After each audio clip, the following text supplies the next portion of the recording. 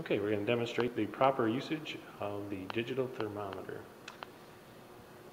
Digital thermometer is run off of batteries, so you'll need to go and turn it on.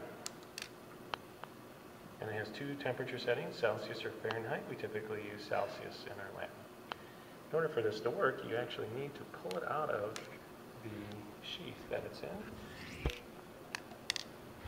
Okay, and here we go. That's a protective sheath, so you need to remove it so that the conductive metal part of the thermometer can be used to touch your solution. And so we might use it today to actually put it inside of a solution and stir it around. Okay, when you're done, clean it off, turn it off because it runs off of batteries, and it doesn't not automatically turn off. And you can put it back inside of the sheath.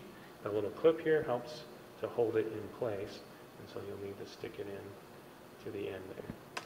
And put it back the way that you found it and take it back to the stuff.